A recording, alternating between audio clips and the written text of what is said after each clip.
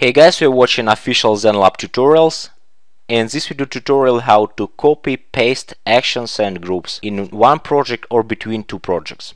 I have opened test project from the previous video tutorial, so you can open any of your existing project or create a new one. Sometimes we need some actions to be repeated. For instance, it's pause action or any other one, and instead of adding this new action and customizing it again, we can just copy and paste it. Let's do it with any actions from here. We just focus on action, click right mouse button and choose copy. Okay. And now we choose a place where we want it to be insert. Right mouse button, insert. The same you can do with group. You focus on the whole group, not on the action, but on the group.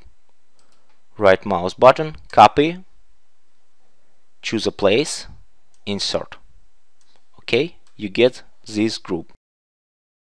Also, you can do the same between two projects, not in one project, but between two. Let's create new one. Copy this group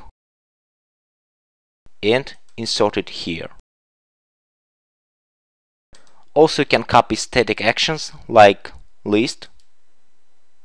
You click copy here and then insert on the bottom dashboard.